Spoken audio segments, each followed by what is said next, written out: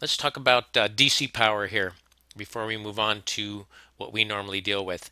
So the DC power, those are inconvenience portable type items, cell phones, laptops, your automobile as well, because you can't plug that in and drive very far with an extension cord plugged into your car. And that power is usually provided by batteries, and DC stands for direct current. That means the current flows in only one direction, and it's really good for mobile devices and when the power source is very close to what's being used. Now, if you hooked up a battery and put on a mile of wire, it's not, your flashlight probably will not even light because DC power doesn't transmit very well over long distances and long wiring distances. AC power does. AC stands for alternating current. That means the current that we talked about in the power distribution and generation module changes direction every 60 seconds. And so it flows in one direction and then it flows in the other direction, back and forth like that continuously. Now, in the HVAC equipment, we use about 90% of the time or more alternating current, and it's always supplied to the equipment. Now, when you're talking about high efficiency equipment with variable speed drives, variable speed pumps, variable speed compressors, that takes that AC current, runs it through an inverter board which has rectifiers on it, and it converts that AC power back down into DC power that's used by those DC type motors. Okay, so do you remember this from the earlier lesson? We have our magnets, and these are in our huge hydroelectric power plants. Water's flowing through the dam. It's turning the turbines, which turns huge coils of wires inside of a magnetic field.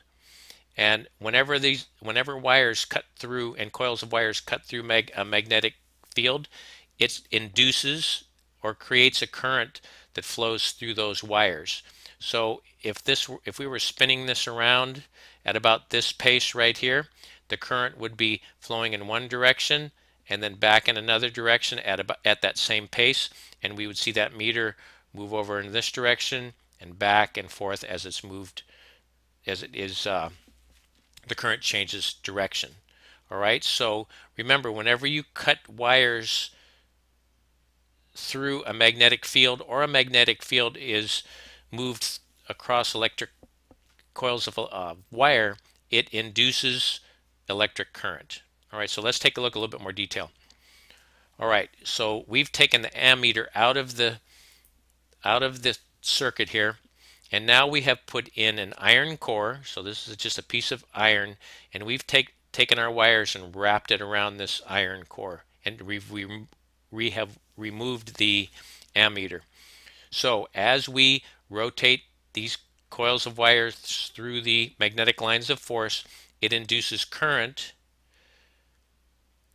through these wires. And whenever you start to coil up wires around an iron core, it creates a magnet. So now we've taken and these magnetic lines of force, used it to create electrical current that flows through these wires back to this coil of wire around an iron core, and as it flows through there, we are now inducing a magnetic field over here around this iron core.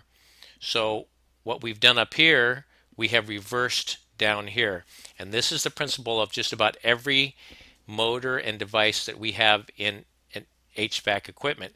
Now in this diagram, we're very close together here. We're just inches away from each other.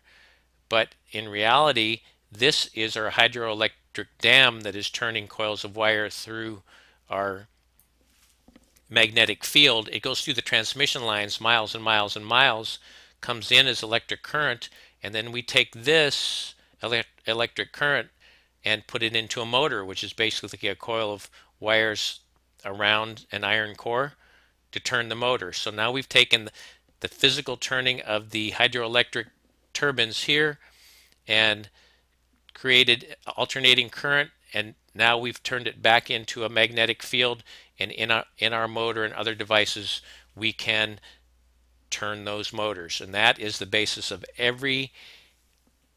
nearly every device that we have in our HVAC equipment.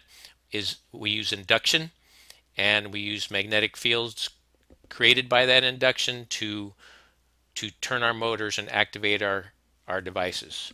And then after this video, I'm going to post a very, very old military video that's I found on YouTube that is probably one of the best explanations of induction that I found.